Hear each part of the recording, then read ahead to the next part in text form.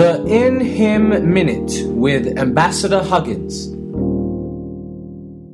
I'm sitting out under the old olive tree. I love this. Listen to this. John 15:4. Jesus said, "Abide in me, and I in you, as the branch cannot bear fruit of itself, except it abide in the vine. No more can ye, except ye abide in me." A lot of Christians are actually living outside of an intimate relationship with Jesus. For them, God is far off, and they're petitioning and calling out and praying hard to get a hold of Him. But once you grasp these in Him truths, once they become real to you, that you've actually been translated out of the world into Christ, then access to Christ is simple because you're in Him.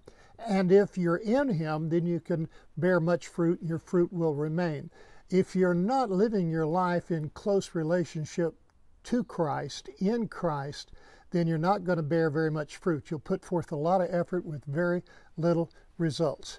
When I was a youngster, I always planted watermelons. That was my favorite thing to plant in my garden, that and okra. And when my watermelons vines would start to grow, I would trim and prune them and watch them, because that's what produced the fruit. I would keep the stronger vines and I would prune off the weaker vines, and that way all the production and nutrition of the root system would be channeled up through those vines and produce big, juicy, sweet Texas watermelons. So you see, I understand a little bit about this because it's a horticultural concept. Abide in the vine. It's impossible to bear fruit unless we're in Christ. Good news is you are in Christ. So why don't you say this? I'm in Christ, and because I'm in Christ, I produce much spiritual fruit. Well, God bless you.